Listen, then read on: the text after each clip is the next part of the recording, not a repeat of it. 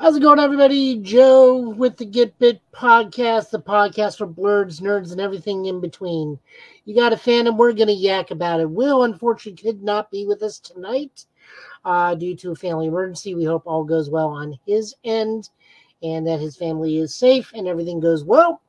With me, as always, I got... You're muted. Unmuted to Far TV. So we got a lot of news for you tonight. As always, we try to source as close as we can, possibly can. So we will jump right into a couple things. First off, Agatha Long review. Did you get a chance to watch it? I saw it.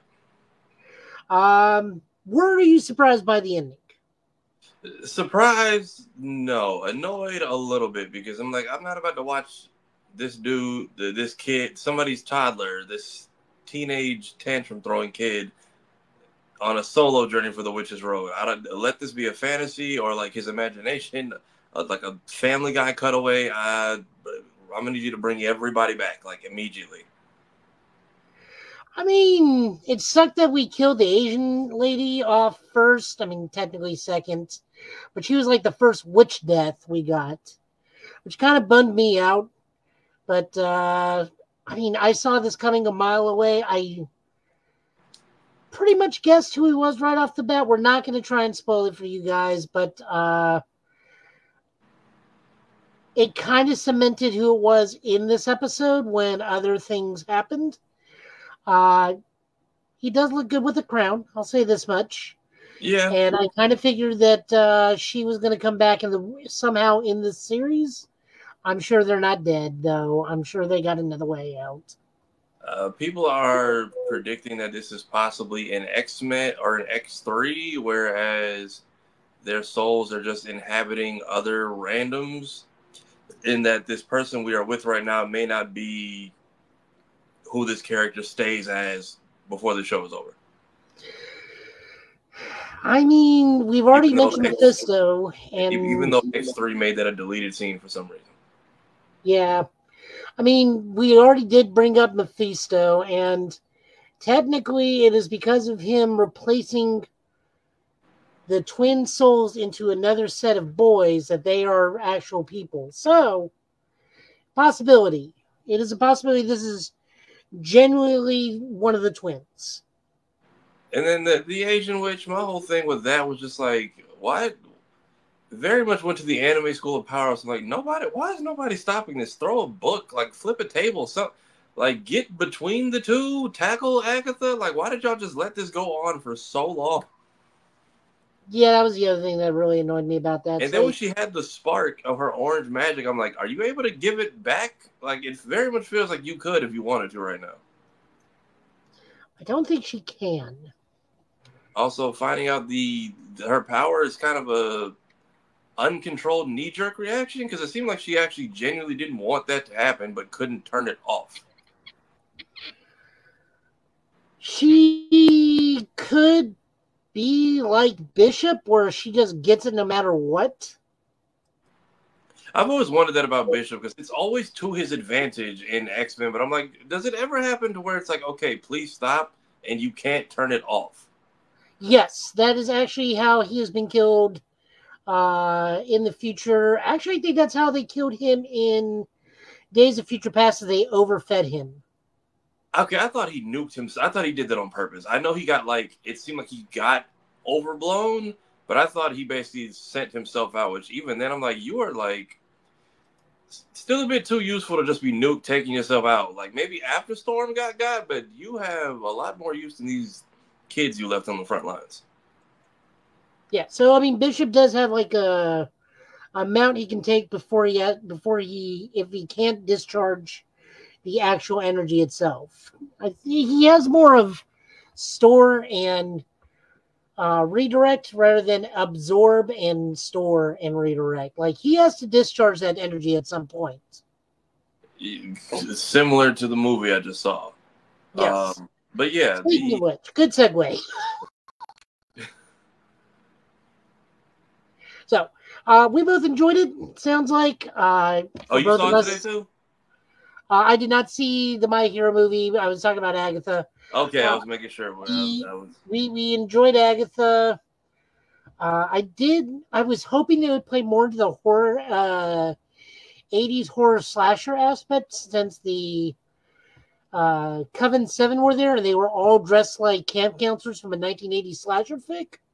That was my. That's what I said. I said we're dressed like we're at Camp Crystal Lake, and when they said like punish Agatha, as childish as this show has been, I was fully expecting them to just like tie her up with rope and like whipped cream pie to the like something embarrassing camp counselors would do just to make her feel like great shame in front of whatever spirits were watching, and then we went full left with her mom coming back to basically shame her in front of everybody, and then her son also coming back to. Also, a little bit of the Evil Dead. Her possessed form was very clearly a Deadite. I'm surprised when she got possessed. I'm like, does your spine not hurt after that? Or, and even so, if the spirits are mad at you, why are they attacking everybody else? Like we're just here for the ride, lady. So Agatha would turn out to be a good episode this week, just with some few shortcomings, but still ultimately enjoyable and a little bit predictable. Yeah. My Hero Academia put out a third movie. Does this take place after the manga? Like immediately after the manga? Like right before the war? Like where does this take place? It's I know before like the war. right before the war. Okay. So this takes place between the resting period of the end of last season and beginning of this season. And it very much feels like it's not a bad movie. I want to get that across. But there's very much, it toes the line like very quickly and almost back to back to back of, is that a reference or hey, not so much is it. It toes the line very much and very often and very quickly with, hey, cool, that's a reference, or do we just did this in like a whole nother series or in this series? Why are we going back to this so fast? Like if you've seen Jujutsu Kaisen or One Piece film Red, you're very much going to be like, so we're right back to doing this. Um, it's very much like they wanted to crank out a fourth movie, and thankfully the staff were all people who cared. Like it could have easily been the Kill the Justice League of the Arkham franchise fourth game we didn't need. It is saved by fans working on this movie and a staff who actually cared to make an effort. Because even at the end of most of these films where they have the credits rolling and you see the post whatever in a little slideshow, none of that. We literally fade to black and just roll credits. We literally just like, day is saved, done. And then the end credit scene is really no payoff because it's like we're already at that point. If you guys had put this out before this current season, that would be cool. But the end credit scene is just there. And I don't know if it's been intentional or unintentional, but the last three My Hero movies have been almost equivocal to what's happening in the show. So, what is the first one? Two heroes. Boy is inspired by his hero, and they get to fight side by side one time before he basically has to hang it up. Second movie, these kids are officially on their own. They have no way to contact the pros. It's either nut up, or shut up and die. And that's kind of where they were in the show because All Might was retiring, and they all basically had to step it up. Third movie, this is now a global problem that you all are facing with this one-off bad guy. And that's where the show was moving to, hey, this is now a worldwide issue we're expanding to, and we maybe need to talk to other heroes, which you actually see these other heroes from other countries in action.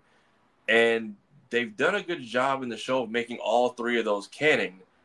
And then there's this movie that just kind of squeezes itself in there with no real like payoff whatsoever. It's if you like My Hero, it's a decent film. They didn't do a good job of making this fit. Okay, so since we're going to be talking about Dragon Ball in a bit, and I've yet to see this movie, is this dude, I guess we'll call him Bad Might, is he a Turles or is he a Goku Black? He's a Turles. He's a Turles with... put it this way. He is Turles if Turles had similar powers of Edward and Alphonse Elric. or if you played, did you ever play Arkham City? Yes. Thomas Elliott. Ah. So a little bit of Thomas Elliott with his own stuff going on. What was the other question I was going to ask? Does it adhere to the movie continuity? So does Bakugo like somehow re-tap into the All for One again, become Super Bakugo? There is some moment. I think this was just at the end of this movie. They clearly wanted to give Deku, Bakugo, and Todoroki the trio standoff against the bad guy, and they kind of do that. And then there's that one point where they kind of give Deku a boost, and literally they both just disappear. Like I don't. It was a cool sequence, but I need to watch it back to feel like what just happened, because I couldn't tell if they were using the flames to fan them. It just gets real, like Luffy and Kaido ish, where it gets like they lose all the detail, but it's just color palettes. And he doesn't really tap into it, but he does have some good moments. I feel like they revisit that a lot during the show recently, but even though they don't really acknowledge it, everybody gets a good moment. The fights were very much up to par to My Hero standards. It's just the plot, the villain, and all the references they threw in that just, I'm like, all right, are we paying homage to other shows, or did we just run out of ideas in time? It's tough to say. There was actually, surprisingly, last week a one-shot My Hero chapter. I don't know if that connected to the movie or if that was just another little snippet of the My Hero universe right before it goes away permanently. I think so. It might have been because they did one for World Heroes, and I still have it. It's pretty good. It's pretty much like a mini chapter of the kids and basically like a data book of the bad guys, the designs, like design notes. It's if you went to the movie early enough, it was a cool little piece to have for the collection. Gotcha. But then they also My Hero movies have also adopted this formula the last 3 films. Like if you've seen the last 2 movies, you've kind of seen this one where new kid, new power, pivotal to the plot, or is in danger, go. So they got a formula they stick to, but they don't really do anything different for it to add to the overall story. Whereas the first movie we know is canon because they mention the kids from America, or they mention the friends from America, and Deku still has the red gauntlets. Second movie, we see Bakugo's eye still has remnants of One for All, and we do. I don't know if it's been animated yet, but there is a fight where you do see the kids from that movie watching the fight on television. Third movie, we've actually seen the heroes from across the globe and how much they want to help All Might because they recently just had to help All Might's friends in the third movie. This one, I don't. If there's any payoff from it, I will be shocked. Still, not a bad film. It's just we've done a lot of it already. Okay, so not a bad film, but a bit predictable. Predictable, reused. You're either gonna be a fan or scream WTF at some moments. Speaking of WTF, Dragon Ball Diamond dropped. Actually, a lot of Dragon Ball dropped today. For those unaware, and I don't know how you're not unaware, Sparking Zero and Dragon Ball Daima did a simul drop across the world today. A lot of us got to play it yesterday or 3 days ahead of it. Did you pick yours up or did you download it? I downloaded it. Okay, because I found out. Hold on. This is why I didn't even know GameStop was doing this, and I wish they would have told more people. So I knew you got like the Daima Goku, who apparently is only in Japanese for like I think the next month. They have not recorded his English lines. Correct. But yeah, if you went to GameStop, you actually got a Spark. So this is the Steelbook art, by the way. Like they split it in half. My brother got the collector's edition. Goku on the front, Vegeta on the back. But this, you actually got a poster from GameStop if you pre-ordered it. Which I didn't even know they were doing because I don't think they have it listed. I've already watched the Rate the Supers. Luckily, my favorite movie villain, who is still actually Turles for all intents and purposes, but I still say he had one of the best movies because he had some of the best fights in that movie, he still has the best super in the game because as I'm playing it, I am starting to agree more and more. There's big explosions, but very little impact on these supers. Like, it just doesn't feel like a heavy blow has been dealt, just a big explosion with either a lot of particles or a lot of smoke. It just kind of lacks that oomph of impact. But other than that, I am really, really enjoying the game. I'm hearing Chaozu of all people is absolutely. I'm hearing Chaozu and Yajirobe are absolutely busted. Oh yeah, no, I'm not surprised. I'm sure Chiatsu will be banned in tournaments, and Yajirobe, I have no idea. Apparently, one of his alt skills is Sensu Bean, and one of my friends is like, I played with somebody, and they popped 5. So I had a broken character, but he weared me down so much because he just kept getting back up. I almost lost. Oh, there we go. Dragon Ball Diamond also dropped today. I enjoyed it. This was kind of like a particular episode of Dragon Ball GT right before Vegeta becomes Super Saiyan 4 where he has like an introspection about his life. This was very much a... First half of the episode is let's show the Majin Buu saga with new animation and some commentary. And then we get actual Daima stuff. I liked where it went. I'm now confused on how certain things happen because they've retconned for a third time how Kaioshin and Kibito, or maybe it's the second time, Kaioshin and Kibito unfused. Potara fusion is just no longer a permanent stick. I've accepted that. I've accepted that a long time ago. Like, most of the stuff that happens with the Kais is stuff we could easily undo with a wish, and everyone just forgets because King Kai's had a halo for like 20 years now, and no one's gotten rid of it. Even though they did make a specific episode about that. But, exactly. Also, I don't know what the rules are with Beerus when Kaioshin has a brother and sister. So, like, if they die, does he also die? Because I know Kaioshin is directly life force linked to Beerus's life force.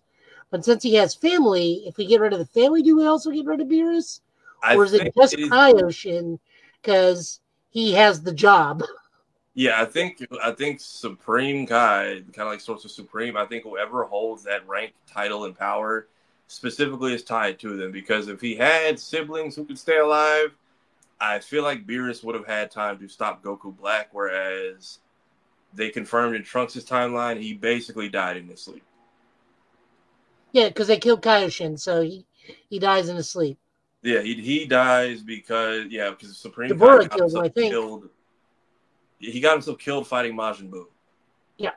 So their world was basically godless for that entire reality. Which you would think they would have some kind of failsafe or something in place if a god of destruction is to die. But time is so irrelevant to them, like they probably didn't even have time to notice, or Whis just was slacking on the job. I'm not sure yet. Anyways, it introduces new characters. I like the Demon Realm. I like that we're finally exploring the Demon Realm because that thing was mined for gold years ago for Dragon Ball Heroes, the trading card game in Japan. I don't know why they don't bring the show over. You have like 130 parts of just like before Sparking Zero. That's the show that's like, hey, here's all the fan things you're never gonna get canon, but we'll just throw them in there just because. Like, I think there's an episode where Goku, Gohan, and Bardock all basically get to fight together. I actually just watched that. That is the Interdimensional Spirit in Time tournament. Yeah, I know they've had arcs and stuff. I'm still trying to finish the Dragon Ball Heroes 3DS game because Broly won't leave me the hell alone. It's great until the final arc. Yeah, because the final arc uses in the Switch graphics engine to animate the final arc. They went like super 3D or something like that didn't they? No, they went away from traditional animation and they just used all the character art and graphics from the Switch game. That's what it looked. It looked like a low. It looked like the arcade game cutscenes they have for the cards. Yes. I've been watching it. It's confusing but fan servicey and super enjoyable.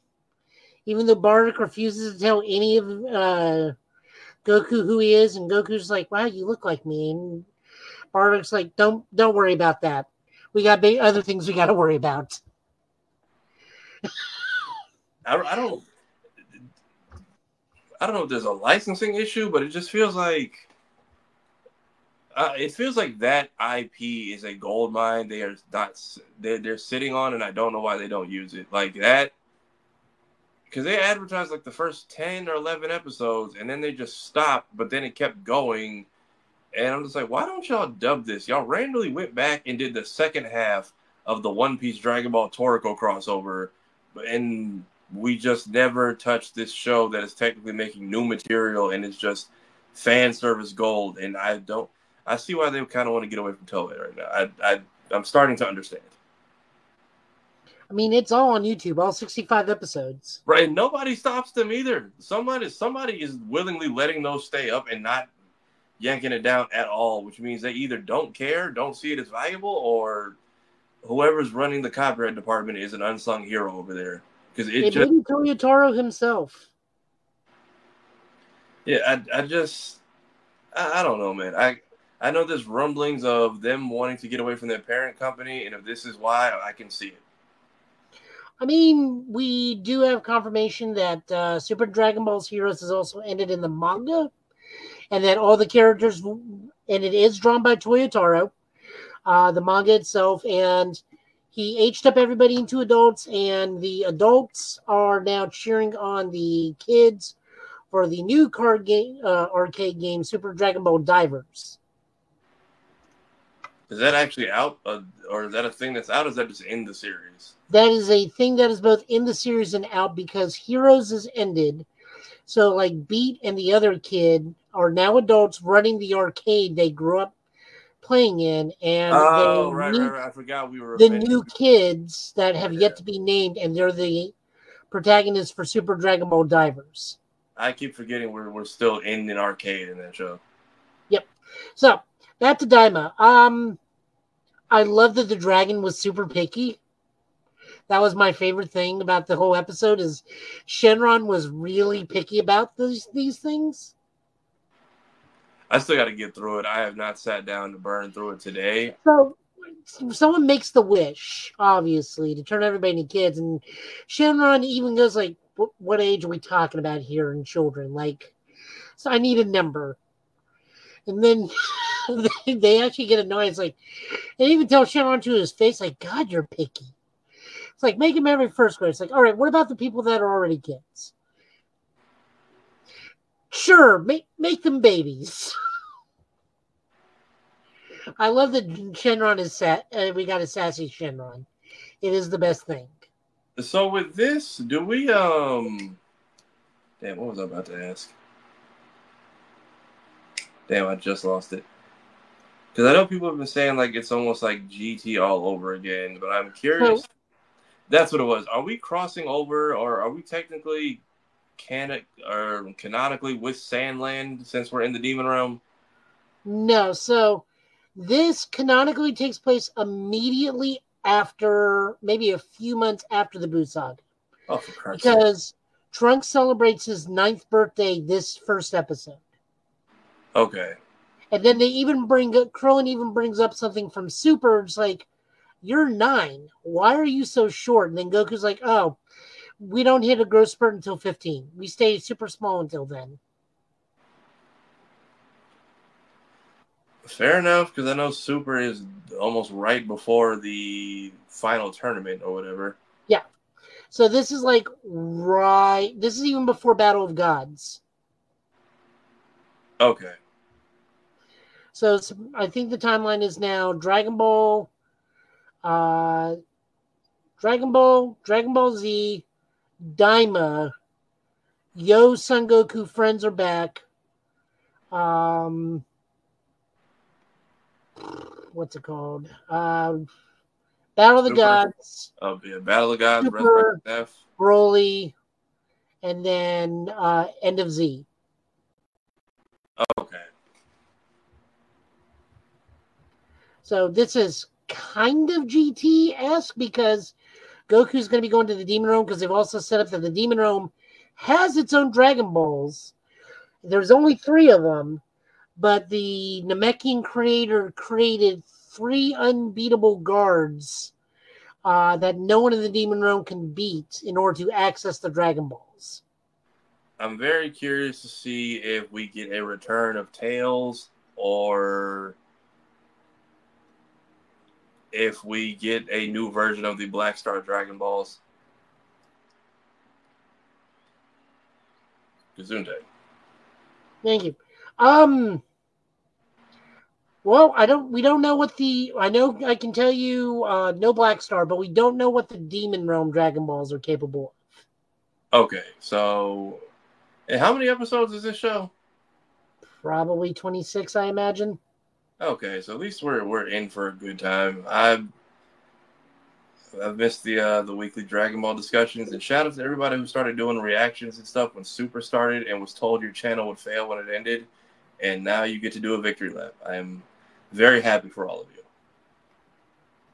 I mean, a lot of people are watching this because remember, on initial viewing, a lot of people were really down on this because of the whole turning back to kids thing, but we're all going to watch it because this is the last official work of Toriyama. So, of course.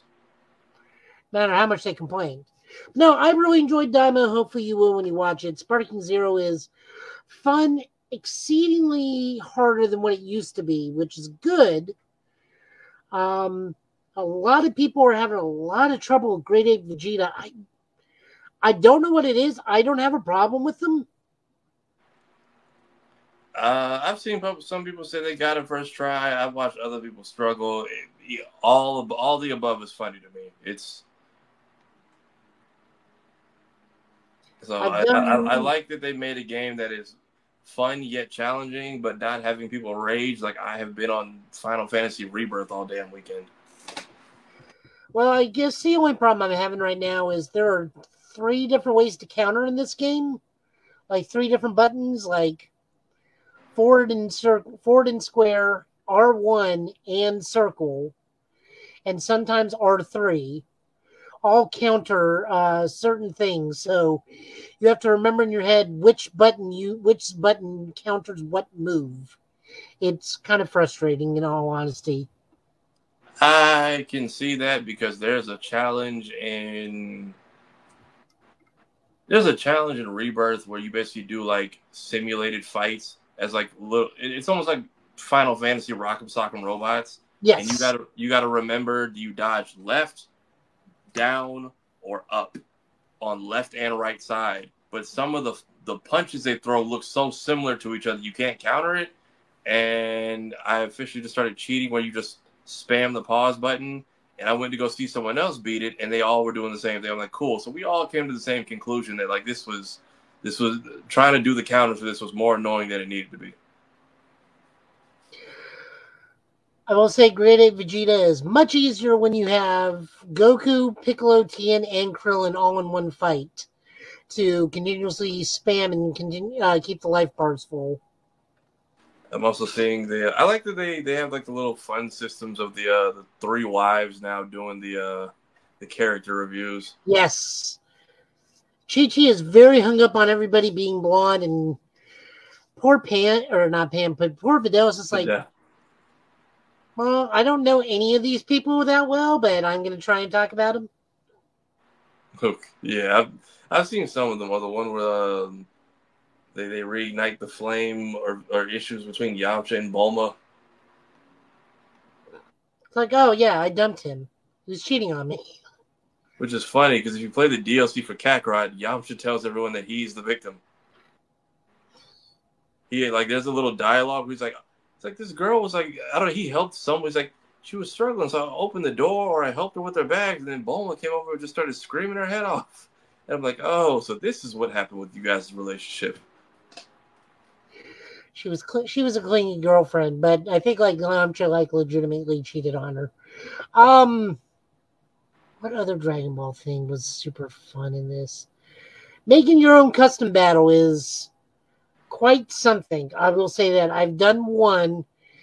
It's out there. You can find it. It's Super Broly taking on Classic Broly and KO. I just call it like the battle for the biggest green. Can you add custom text to those too, or is that just Add custom what? Can you add custom text? Because I've seen some of like the dialogue, and I'm like, are people typing these or? So you get a word bank, and then you can fill in certain words. Okay, because I was curious to how they were going to do that part of it. So you can like get a screenshot, or it gives you a screenshot. You set up intros, you set up win screens and loss screens, dialogue before the match starts. So, like for example, Chilai, there's no voice work in it, but Chilai says like, "Oh, I hope Brawley's okay," and then it says like he has to take on both the other Brawley and KO, and they're all in their legendary forms. So it's all the green Super Saiyans. Okay. I'll get my hands on it all eventually. You do get anime music. There actually is an anime sound pack out there. I've heard they're selling the music in the game now. They're like $14.99, but it's like Jesus. That's actually not too bad because it's like all the Z songs, all the GT. One pack I think is all the Super Z songs, and then the other pack and maybe Dragon Ball and Dragon Ball Z is one pack, and GT and Super is the other pack. You get Dragon Ball Super Tournament of Power for free. But if you play it, you're not able to do any recording. Okay. That's going to be interesting because I feel like other people are going to take that and find a way to license other music, official music into the game. I know the Japanese are the most anal about it, but I wouldn't be surprised to see other companies or labels try to weasel their way in that way. And then when that game gets shut down or goes offline, by the way, all that music you own, no, you don't. Yeah, we can definitely recommend the Dragon Ball stuff to you guys. Moving on over into news. We have a fair bit of news. We got as close to the source as we could with everything. So we're going to be looking at stuff from James Gunn's personal Instagram because if there's anything we're going to be talking about superhero-wise, it's from James Gunn. And what easier way to confirm than the man himself because he's always on his Instagram confirming stuff. Right. We also got a news from Deadline, so we know that's on the up and up and PlayStation blog itself. So we will swap over. So we got the PlayStation Plus catalog for October. This is going to be on the premium and extra ability, or not tiers. Excuse me. So for the extra, which is what I'm in, we get Dead Island 2, which is fine. 2 Point Campus. This is one of those click build games. I don't know. Dark Picture, Devil and Me. I don't know. This is more spooky game stuff. Good pick because it's October. Gris, which I don't know what this is. I will look into this because this may be up my alley. The one thing I definitely want to play above everything else, Return to Monkey Island. I really, really hope that pig-shaped bush that frightens and disturbs me is back. Yeah, is that a sequel or is that just a one-off? It's a sequel to the entire franchise. It's like just came back, so they just rebooted it. They didn't reboot it, but they gave it like a more proper sequel to continue. Okay. For those that don't have it, Ghostbusters Spirit Unleash. I play this regularly with the Tennessee Ghostbusters. This is one of the 2 best Ghostbusting games the franchise has ever been put out. This is made by... God, who is it? They make like the Jason game. They're currently making the Killer Clowns in Outer Space. These guys know how to do 4-on-1 multiplayer game. It also canonically takes place in continuity with the Ghostbusters movie franchise.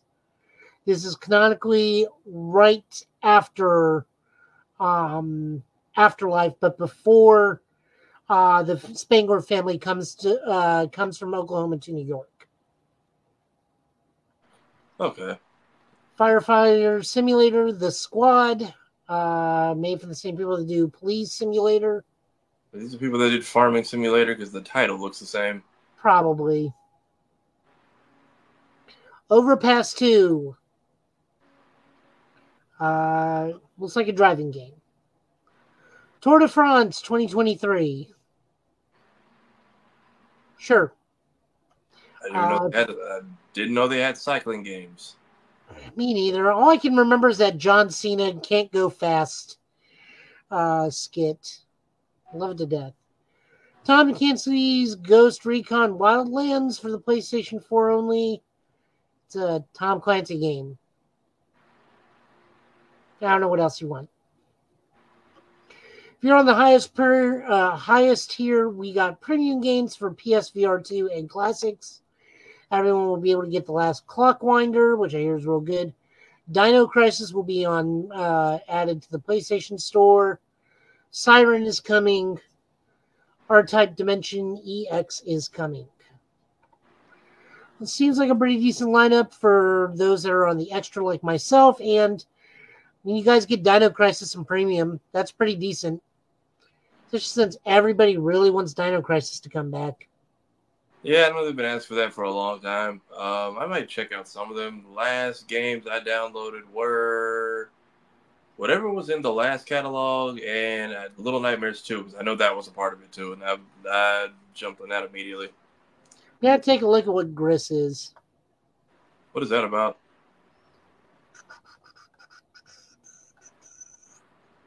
Young girl lost in her own world, dealing with painful experience, light journey through the sorrow manifested in her dress, which grants new abilities to navigate her fate in reality.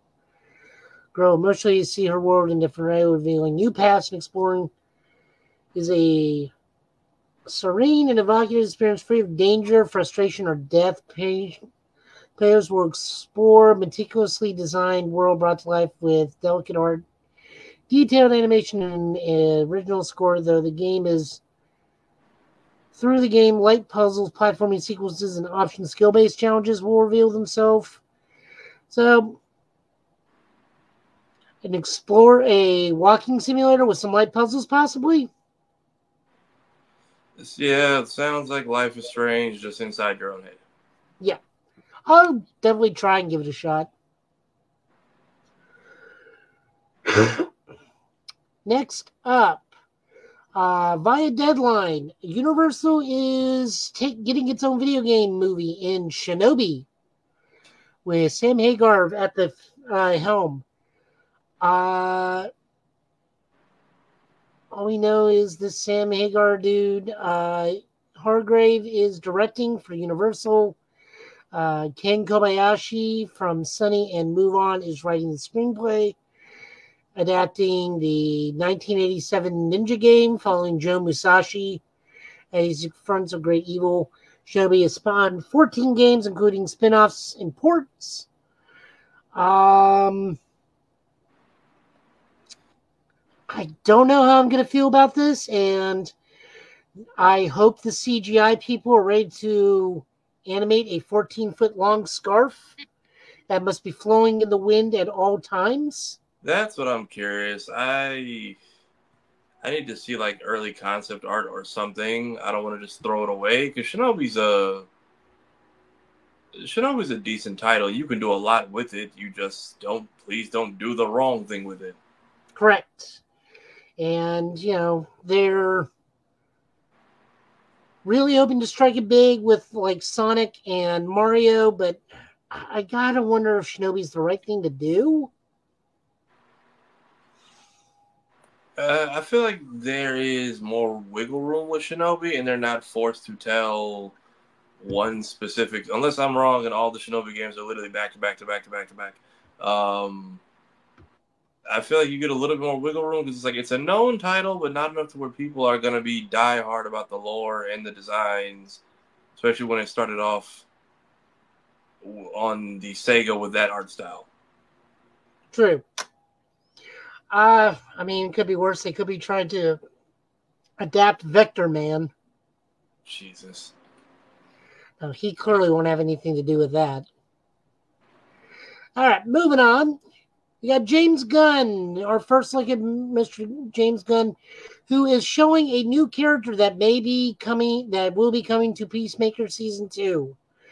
A lot of people are making fun of it, but more honestly, this could possibly be Apache Chief.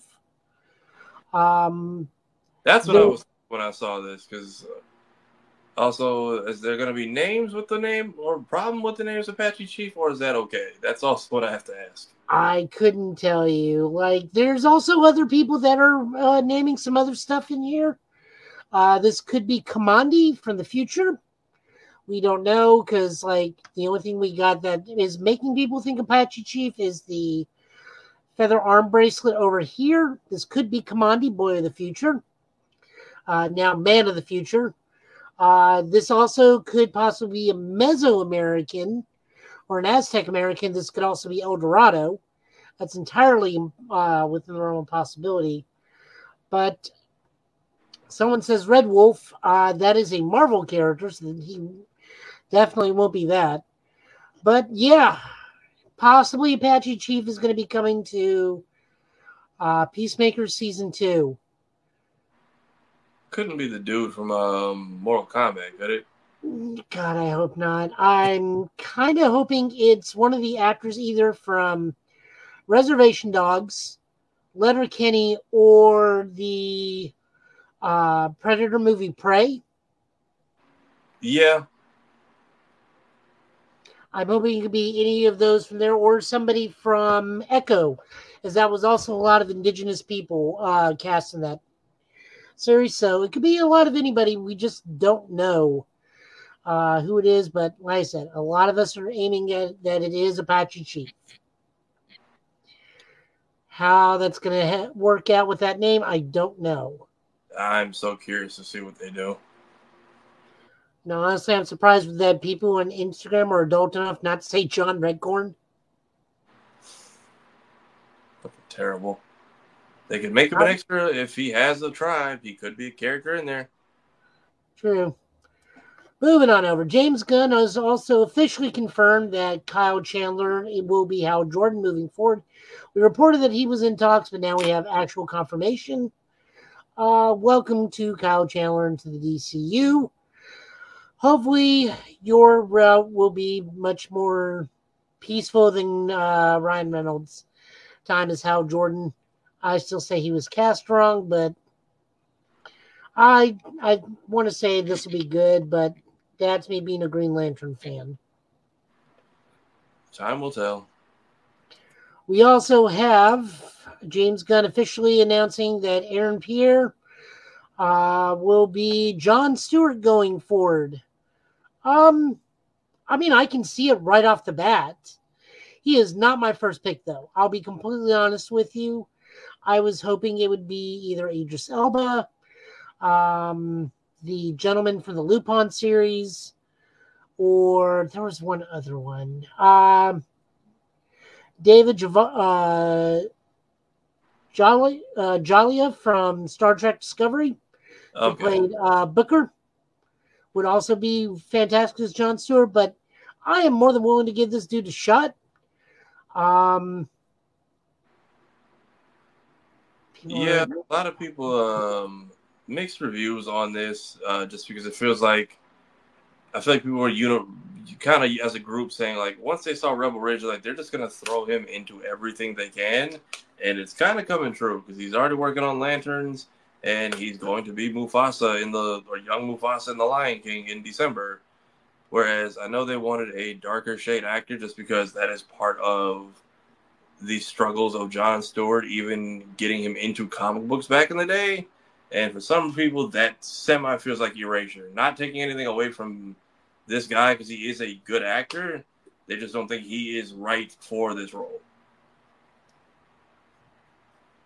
I mean, if he shaves the beard, I definitely see it. Or he shaves the keeps the goatee and shaves the head. He definitely looks the part from like the animated series. People were saying it's the eyes. They will have to do less CGI because the eyes are already there. Oh, he has green eyes?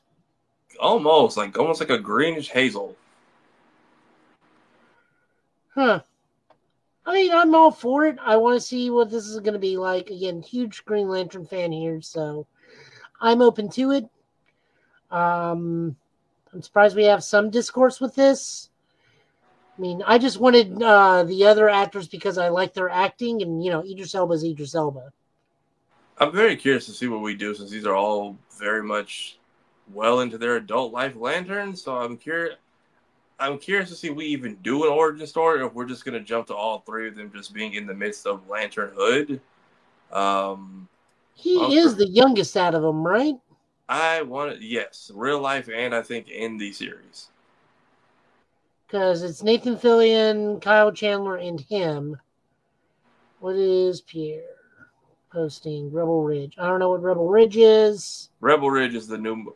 That is the movie that a lot of people are going to say they remember him from because it just came on Netflix, and that was not so much his breakout role, but that's finally the popular movie that he's starring in that everyone finally knows who he is. Even though he's been in other stuff before, this was his big shebang that he is starring in and got his face all over it. Gotcha. And then a few weeks later, Lantern casting. Like I said, I definitely see the resemblance to Jon Stewart, but there are definitely, because I'm me and you're you, and you have more better prerogative on this than I will. And hopefully Will can speak on this too next time. There are just some things I just don't understand. He definitely has thoughts he would like to share. Huh? Will definitely has thoughts he would like to share. Well, I think Will was also championing other people as well. He was. He very much has thoughts and opinions about this casting. But no one's knocking the guy, and that's the misconception on Cook. No one's mad at him or thinking he'll do a bad job. They just wanted somebody who more so physically represented the role. I said the only way you could maybe even this out, just put Phil Lamar in the suit one time as like a retired Lantern or something. Let him get his, let him get a moment of live action glory for the path he has carved.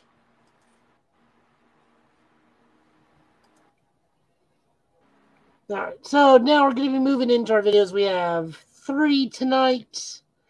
I got to remember to mute myself on these things, or we're going to have all those weird double talks again. I remember doing that the last time I ran it, so it's like mute yourself when you play these videos. All right, what's the first one we have? First one we're looking at is the upcoming Amazon Prime adaptation of Yakuza. Right, that did just come out, or that got announced.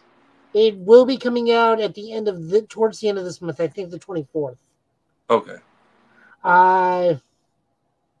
We'll play for it on its own, and then we'll come back and chat about it, because I definitely have thoughts about it, because I have played all of them. I'm still on a bit of a break from Yakuza 8, but I have played everything, even the PlayStation side stories that can be played in Japan. You got an emulator for that, or just the jailbroken? No, I just imported in because the whatchamacallit, the PSP was region free. Smart. That's why I got all the Bleach, Heat the Souls, and all the Kamen Rider Climax Hero games. Region free PSP. I got a Xeno mod in my GameCube for that. However, it doesn't help if the game is fully in Japanese, because I finally got Star Fox Assault. I can't understand shit.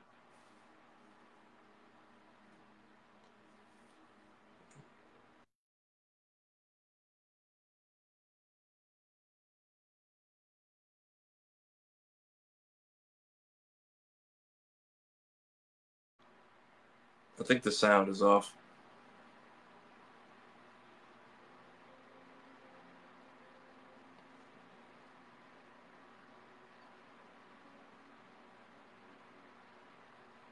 Is the tab muted? Because I can't hear it.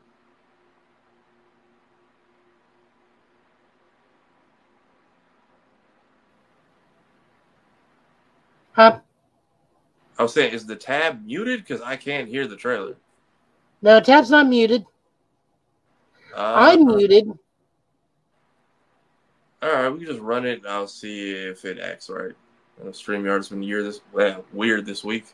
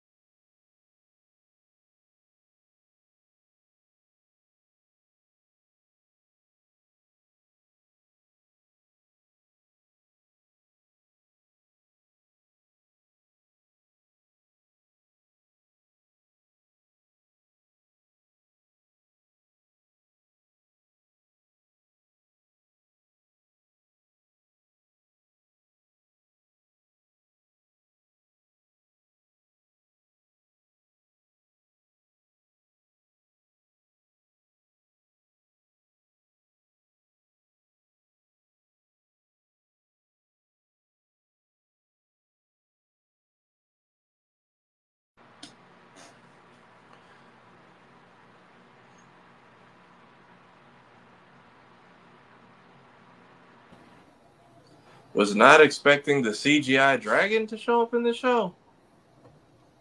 I think that's just for like the trailer itself. I don't think that may be like the opening credits or something. So is this a Yakuza? What do we know which game this is, or is this just Yakuza doing a TV show? This is a loose adaptation of the first game because the director did not let any of the actors play the video game for this. Because he says he's going to try and do his own spin on the first game and the franchise. To quote Ralph Wiggum, we're in danger. I mean, we'll see how he sticks the landing. I think this will at least introduce. I feel like when they do this type of stuff, they should start reproducing or like doing combo deals on the games. Because at least if people don't like it and people are like, you guys should play the games instead, at least they're like presentably there and on sale at an affordable price for people to go into. Because I know nothing about Yakuza, but if everybody says, oh, this sucks, go play the game, I might be more inclined now. I'll just tell you right now, go play the game. You got 0 through 8 to work through. Dude, those games are loaded too, aren't they? It's like you putting a lot of hours into each thing, isn't it? Let me put it to you this way. What you're doing is essentially playing a 26-episode season of a show. Like every Yakuza is its own season. Kind of what it seems like. And it's just like when I see certain people do gameplays, I'm like, this is like upload number 50. How much did y'all... Like, I get it's an easy formula to replicate and update, but it is like the 2K of adventure games. It's like you guys find ways to remix it and make it new, but without just being boring reskins. Like the streets in this environment that we're constantly on is forever changing. There's always new characters, and there's 1,000 things going on in this game at once. And it's not even like you guys ran out of space on the disc. It's just like, and this is where we'll cut it off and just start building the next game from here. I mean, the franchise goes all the way from 1980 to 2024. Everybody ages naturally. The only time the game actually changes is when it changes from an action adventure game to an RPG at Yakuza 7. When Kiryu is no longer the main character, we change protagonists, even though Kiryu is in the game. Okay. But yes, So Yakuza 7 and 8 are actually secretly Dragon Quest games. Same way, what was the game? Sleeping Dogs is technically True Crimes 3. Yes. No, but they actually state the reason it's a secret Dragon Quest game because in World, the main character's favorite video game growing up, because he's our age, he's a Dragon Quest fan. So his own delusions and mental instability causes all his fights to become Dragon Quest-esque, complete with job titles and costume changes. Interesting. So yes. So I don't know how to feel about this, in all honesty, roping it back in. Because this is Kiryu doing Kiryu things and Majima doing Majima things. I do like the actual actor for Cosmic Kiryu because he was Kamen Rider Drive for a whole year. I find it hilariously ironic that his next big thing I'm seeing him in, he's a criminal after being a police officer for a whole year in Kamen Rider Drive as the title character. So now he's like the antithesis. He's Cosmic Kiryu. Yeah, you're still talking about Yakuza, or this is the next thing? Yeah, Yakuza, the guy who's playing the main character, got his start as a Kamen Rider. Oh, okay. Yeah, you have mentioned this before. Yes, he was the car-themed Kamen Rider Drive. Who was a cop. Okay. I think they'll do okay. I mean, this is not the first time this has been adapted. They did a loose adaptation and made it into a movie, which was kind of okay. Japan does a wonderful job of casting their people because they will find somebody in their actor industry who looks like the character. If you don't believe me, go watch the Ishido no Joe or the Phoenix Wright live action movies. They made live action Phoenix Wrights? Yes. I know they had, I think, anime they're producing now and have been spamming advertisements. I had no idea they made live actions. Yeah, it was a whole live action movie. Interesting. They also made the classic anime Ishido no Joe, and you guys called it Star Blazers at one point, but also Space Battleship Yamato. Again, Japan will find people that look the part and can act. Yeah. But we're going to start looking at super weird stuff because Nintendo wants to sell us an interactive alarm clock. Yeah, what is this? I mean, it's not Labo, it's Alarmo. Roll it. I'm a-trying.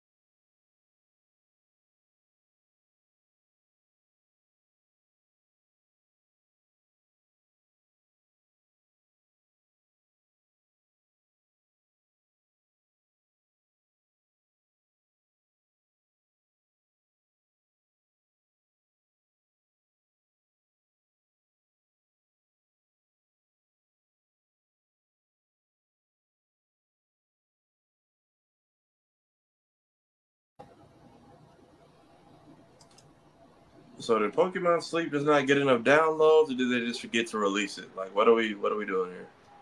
I don't know. I always want to be woken up to the sounds of ha, yeah, ha. Yeah, like let me get the what was it? Is it the Song of the Forest, or whichever one is the most popular one from Wind Waker? Not Wind Waker. Ocarina of Time.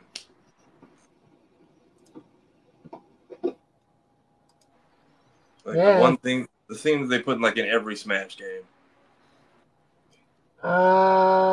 Maybe the Forest Temple from Ocarina of Time. Lost Woods. I think the song is called Lost Woods. Oh yeah, then that's Ocarina of Time. Yeah, if I can wake up to Lost Woods, not a bad way to be awake. But I just first off, how much you about to charge me for a clock? That's the real question. $100. Okay, I'm good. Uh, I don't want to be woken up to the sound of machine gun fire. I don't know why they thought that'd be a good choice right now. In this day and age, This day and age, we already got to play the game depending on where you live in certain areas. Fireworks or gunfire. Why do you want additional help? is this why you're suing Power World to make up on the money you might lose when this releases? Now. What have I told you about being absolutely correct? Yeah. Oh, Lord. I Once mean, again, I'm gonna let the YouTubers take this one. Y'all have fun. I am morbidly curious just because I have ye old 1980s alarm clock by my bed. So having a new sound to wake up to may be nice, but like, Let's not scoff at tradition. I don't know. Maybe. We'll see. We'll see how bad it gets. Lastly tonight, we're going to be looking at the Mario and Luigi Brothership overview trailer. This is coming out in less than a month now. I still don't know how this game looks this good on a Switch. Like, I'm amazed. Also, the narrator for this game is going above and beyond. He's a little bit extra. Let me pull it on up. Okay.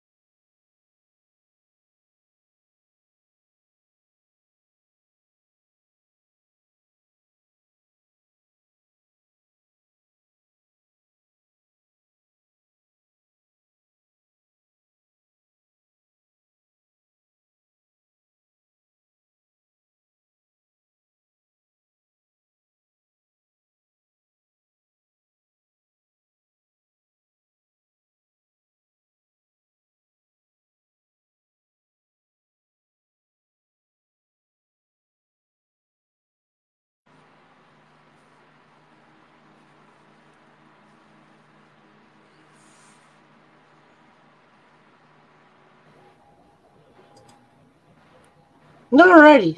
That looks like a ton of fun. All the Mario and Luigi games have always been good, especially the first two. This is no different. Um, Again, I'm very surprised how good it looks for it being a Switch game. I think this is what happens when you optimize within your limits for the Switch and just build around that, because this looks like it's not pushed. Like, the animation style doesn't seem resource heavy, and especially with it being turn based, the animations are very limited in range and number, and I think that helps.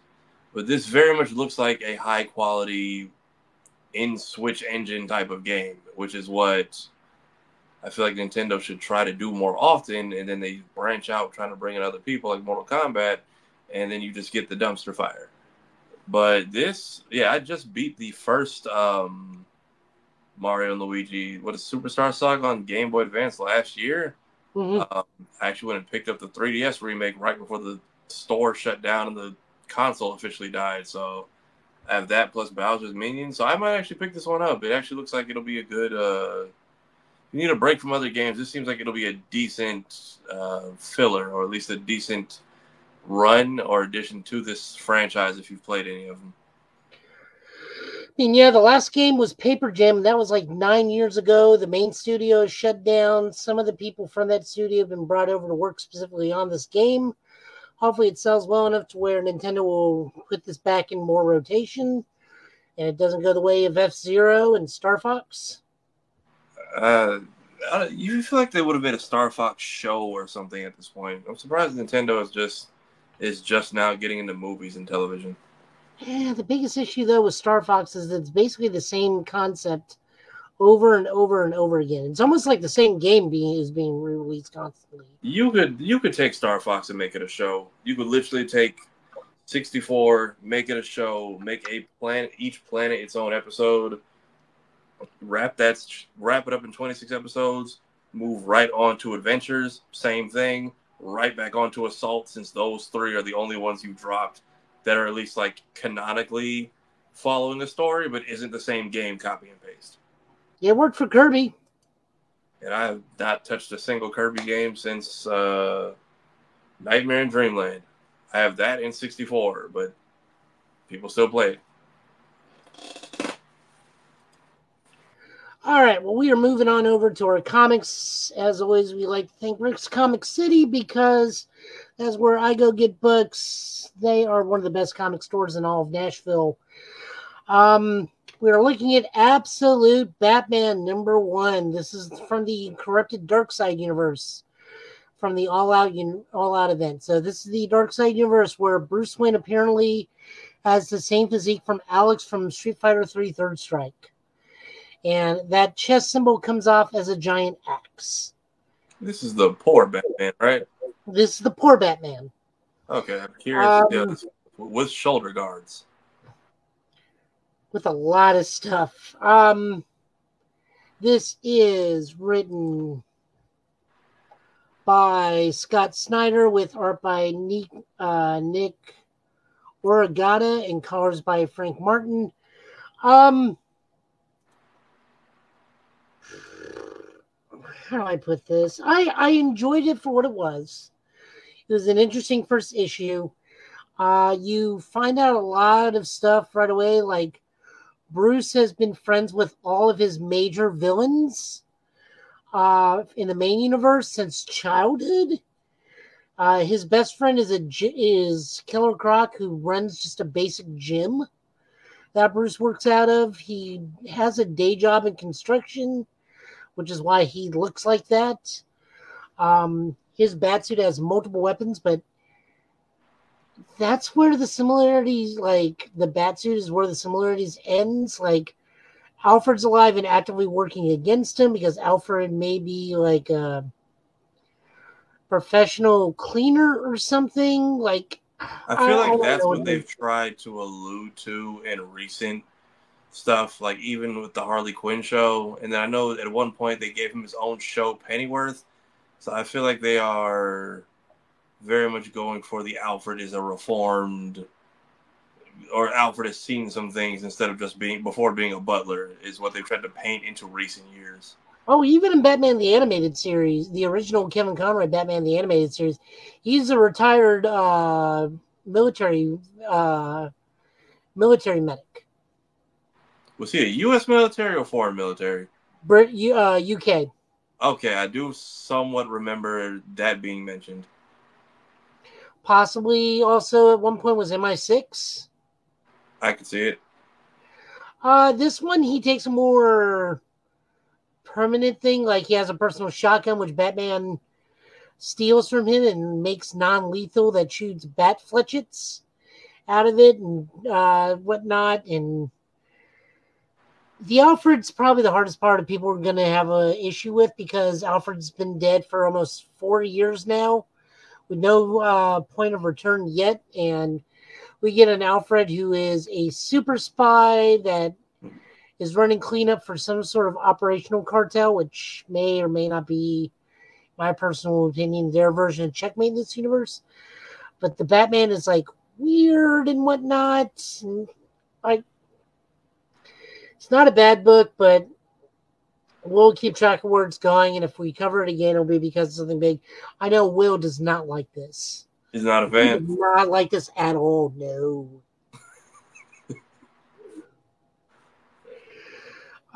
Moving on over, we are looking at Green Lantern Civil War Corps number 1. This is kind of like an annual. This is written by Jeremy Adams and Philip Kennedy Johnson with art by Salvador Larroca and art by Luis Guerrero. This is just kind of setting up the newest arc and merging the two Green Lantern books into one single book. Because John Stewart's book has officially ended, I believe. And it is now just one big Green Lantern book with some of John Stewart's stuff being in the backup. This also sets up a new status quo for a couple things, such as different Green Lantern characters, once again, are having different colored rings. Some of the more well-known ones, not necessarily the Earth Lanterns, but some well-known Green Lanterns are no longer Green Lanterns and serve another Corps. Also, returning characters from other Corps members also appear in this book, much to my surprise. It was a fine read for a Green Lantern book. We're starting to put more focus on the Earth team than just a single Lantern, which is always good.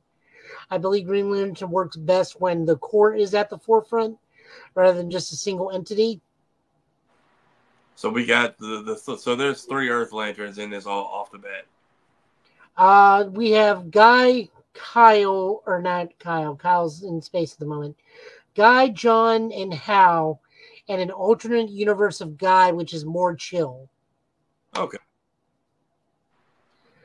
Like I said, it sets up some stuff, finishes about some stuff.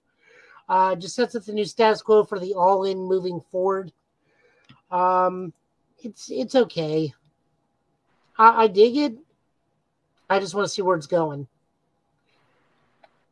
Moving over to Marvel, Steve Orlando is we are doing Conquest 2099, written by Steve Orlando and penciled by Abram Robertson and Jose Luis, with ink by Abram Robertson and Oren Jr., with colors by Andrew Dollhouse. Pretty much this is the setup. Dracula reaches the vampire planet that he's been searching for this whole time.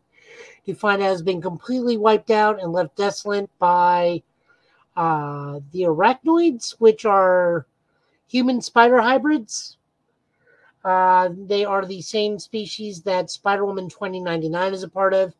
And it's just Dracula finding devastation of his home planet, his new home, and his family, because even his daughter Lilith is on the planet and has been almost mortally wounded. And then other heroes come into play slowly. Is that Miguel and Nova? Miguel and the last Nova, who is Wolverine. And then is this Red Hulk rocking the Mr. T cut in the back? Yep, Red Hulk, the Black Chick is the new Star-Lord, and then everybody else is a vampire. Okay. Yep. We'll check in on this time to time because we like Steve Orlando. He's a nice dude and came on our show, and we always want to promote his work. Yeah, shout out to Steve. Yep. Speaking of Steve, he did bring this up on our interview. His book Ewoks finally came out. This is written by Steve Orlando with art by Alvaro Lopez and Laura Braga with color by Antonio Fabella. This is Ewoks. For those of you that remember the old Ewoks cartoon from the 80s, Steve remembers that cartoon, and elements of that cartoon are in this book, be it by cameo or active participation in this book. He remembers some stuff. The Empire tries to invade Endor again with a small strike force. We're using some bounty hunters like Forlom. Meanwhile, we catch up with Wicked. See what he's up to and what he's doing with other Ewoks.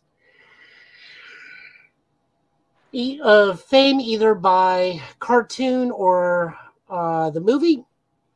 So please go read this. It's going to be interesting to look to see what's going on with this because, I mean, you know, the Ewoks, they defeated the Empire and then gave us two really, really bad movies. I was gonna say it was like a short or a full length cartoon because I know they added it to Disney Plus like last winter. It's a full-on cartoon. Maybe I'll check it out for kicks and giggles. Sure. Yeah, like it can't be worse than the Christmas special. You are technically correct, which is the best kind of correct. Yeah, watch that with droids, and remember that these came out in the 70s, or in the 70s, around the early to mid 80s is when these came out.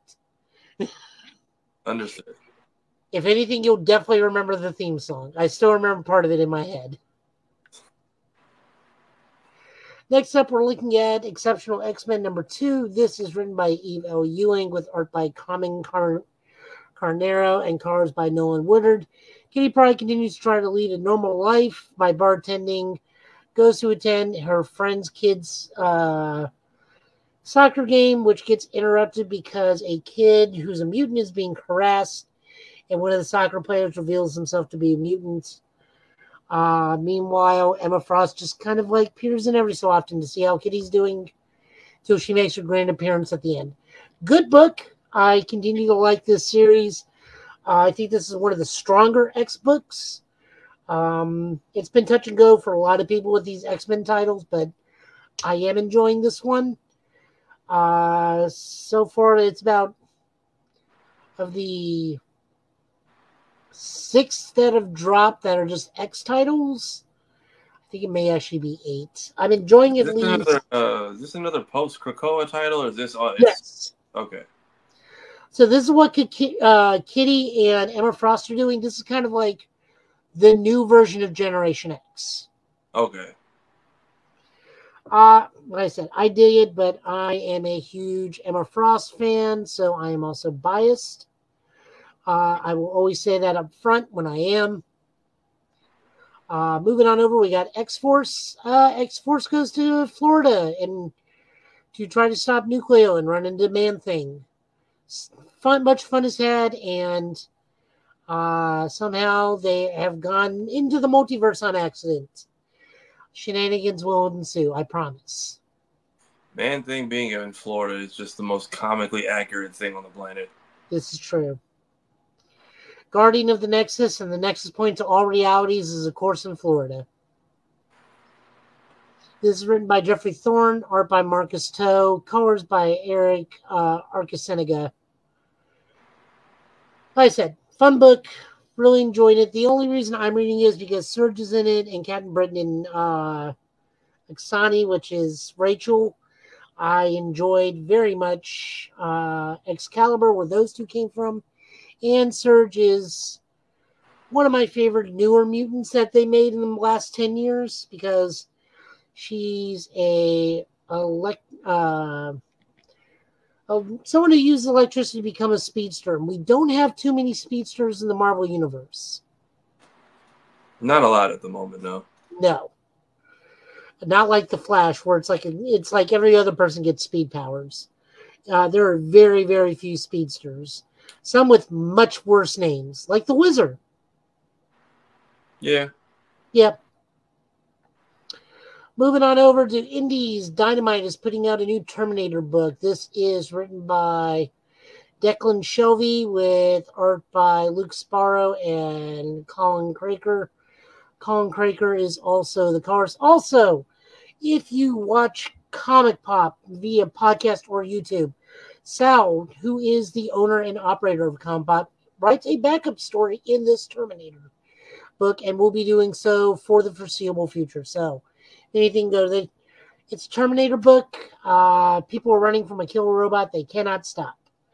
In this particular issue, it's an old couple who've been hiding out since a attempted robot uprising in 2018, and the Terminator finally catches up to them. That's pretty much the story. Okay. Transformers is our final book of the night, issue 13, written by Daniel Warren Johnson, art by Jason Howard, and colorist by Mike Spicer. We learn the origin of Starscream in this. He is still offline, but as he's in stasis lock, his mind is remembering how he even got himself into this mess, how he became a Decepticon in the first place, his friendship with Jetfire, his friendship with a Decepticon named Genvo. Apparently his name was Ultrac at one point. He also meets Megatron, who kind of solves that weird tank gun thing, because in Ancient Cybertron, he turns into a handgun that kind of looks like a tank. Or it can also possibly just flat out turn into a tank. But we get Starscream's origin story. While his body is being salvaged by an unknown paramilitary force, we don't quite know if it's Cobra or G.I. Joe. We just know that they are working for the government and salvaging what is left of Starscream's body. Really good book, really good artwork. It's interesting to see what Starscream was like beforehand, because he was actually a pretty chill, youthful scientist. It was interesting seeing him in Transformers 1, and now he was actually kind of like a courageous rebel leader, and before he became the weasel we all know and love. Well, you know, when your voice box is damaged and you sound like Steve Buscemi going slowly. I'm surprised Bumblebee's made it. If this is going to be a trilogy, I thought he was going to lose it this movie. I'm surprised he finished the film. Well, with his voice box? Yeah, because I know Bees gets damaged, and clearly Starscream got his voice after, like, it was funny how he went from, like, wanting to fight and to begging in, like, the span of a sentence and a half. That's about right for Starscream. Yeah. But those are all our books for the week. That is it for us this week, guys. We will be back next week with more news, more videos, more trailers, more talking about Dragon Ball, more talking about Agatha. As we have new shows we get to watch and review, finally. Thank God. Also, Dan to Dan, because, we didn't talk about Dan to Dan. Very quickly. Shout out AJ Beckles. I actually got to interview him and his fiance Anitis Quinones, who plays Marco in My Hero. So props to the soon to be newlyweds. They both have projects out and are doing good for both of them. Yep.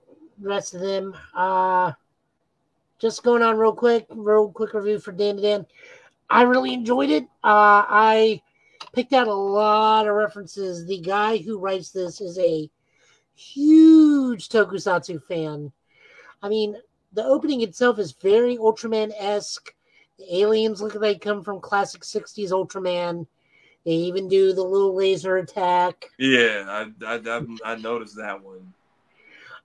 In episode 2, his color scheme, the main hero's color scheme, is very Ultraman-esque, of silver, red, and black. It's a wild series. That's just it. Like, it's not super vulgar, but the stuff they do and say and the plot so far is so ridiculous. But I'm hooked. Like, this is going to be the fall anime, I believe, over Daima, just because it's had a heavier rollout, I feel, than Dragon Ball has had so far. They've really been promoting it, but I think they knew they had to promote it because they knew Dragon Ball's in the same season. I mean, that's Dragon Ball and what they were going for. Mission accomplished, because I think they even had a theater event where they showed the first 3 episodes, I believe. That and the theme song done by Creepy Nuts, which, if you don't know who they are the guys that did the Bling Blong song for Mashal. Okay. So, yeah, no, Dan to Dan, really good. If you look at the manga, the first chapter has the girl doing the Kamen Rider Henshin pose, and Okarun is doing the Ultraman beam pose. I noticed the girl in the first episode also does. I know I've seen that walk somewhere else, but like the angry stretch she does is kind of like Doflamingo in One Piece, and I know that also comes from somewhere else. I know that I've seen that done in other shows. I can't think of what. It may have been from a Studio Trigger anime, because this screams Studio Trigger, but I don't think it is Studio Trigger. I'm like not sure. Kill. Well, someone will point it out, but I know I've seen that stretch somewhere. It was just so good and so hilarious, especially where it's like, I can only get married to this one man. And it's like, what is your actual name? Like, oh, it's Ken Takakura. Yeah, your name is now this because you haven't earned that actual name. I'm curious to see the adventures of these two and how this plays out. And how long is it going to keep this curse stuck to him? I will only say it was a bit uncomfortable in the first episode. Just some of the stuff that they were doing just came off a little bit risque, even for like someone who's watched a lot of stuff. They kind of went not too far, but they were getting close to going too far. I would say they pulled back just in time, whereas Goblin Slayer didn't and lost its entire audience. This is true. It really did. Yeah. Yeah, no, that's a pretty accurate description. All right. So that's it, guys. Please, dear God in heaven, remember, go vote. Yes, please go vote. November's right around the corner. This is the last week for early voting registration. Please go to vote.org. That way you can find out where to vote and when to vote. Early voting is coming up. I will be doing it. I know a lot of us will be doing it. We need to stay away from the darkest timeline. Please. I mean, yes, The Daily Show will be absolutely hilarious for the last 4 years, but we don't have Trevor Noah or Roy Wood Jr. to help with that. I need those. Marty Kim can only do so much. Yeah, I need like those. If we go to the darkest time, I need those two and like Don Lemon to start like a podcast or something, because that without him on CNN, it's not even fun anymore. This is true. All right, guys, we'll see you next week. Hopefully, we'll be back, and you guys take it easy. Have a good weekend, folks.